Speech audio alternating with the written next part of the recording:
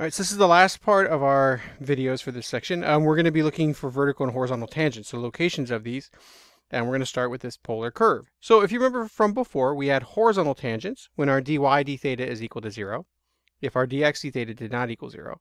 And then we also had a vertical tangent when our denominator, dx d theta is equal to 0, if dy d theta also does not equal 0. So we're going to be using our derivative formula, just like before, to create the derivative for dy dx. And then we'll be testing it for the horizontal and vertical. So let's start. So we have r equals e theta. So that means our dr d theta, or our r prime, is going to be e theta. Nice and quick. So now we can plug that in. So dy dx is equal to r prime sine theta plus r cosine theta, and then it's r prime cosine theta minus r sine theta. All right, so we would end up with e theta sine theta plus e theta cosine theta. So again, we're just putting everything in terms of theta, which is our parameter.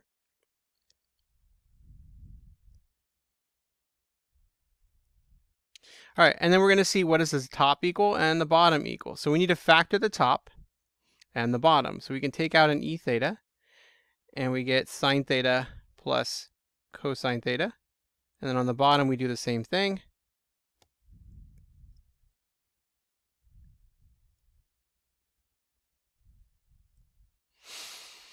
All right, so we can cancel these, but even if the e theta and e theta were actually able to equal 0, they would both be 0, which is not what we're looking for up there for the horizontal or vertical. So we just take the top and the bottom, we set it equal to 0.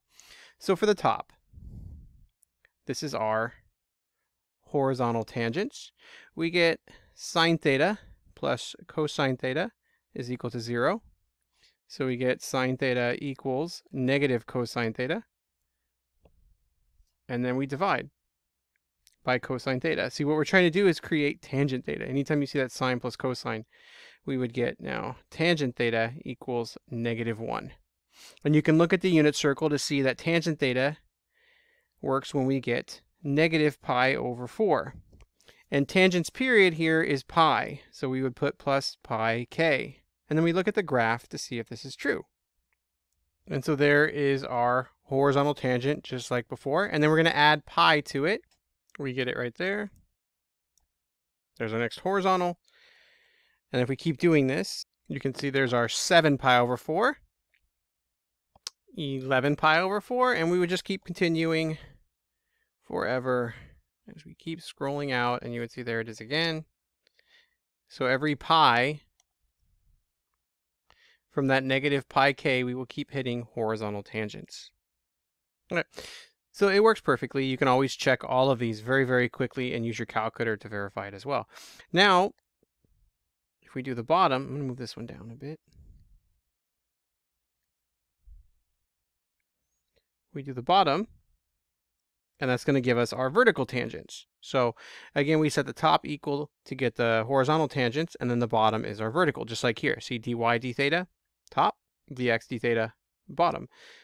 So cosine theta minus sine theta equals 0. We do the same thing as before. So I'm going to make this equal to sine theta equals cosine theta. You just add one to the other. And then divide by cosine theta. And we end up with tangent theta equals 1.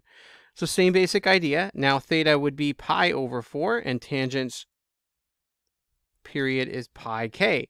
So at pi over 4, and then every pi from that, we should be getting vertical tangents. And so at pi over 4, we have a vertical tangent. 5 pi over 4, we have a vertical tangent. And if I just keep adding 4, so I make this a 9, and I scroll out again, there it is again. See, vertical tangent. I just keep adding 4. So 9 would be 13.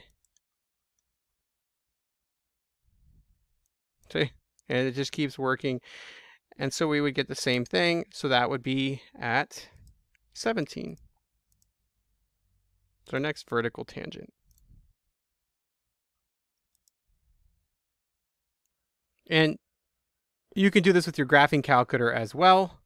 So again, we're just taking the derivative, setting the top equal to 0 and the bottom equal to 0. And any place where they both are 0, we don't want to include those. So we don't have that issue here.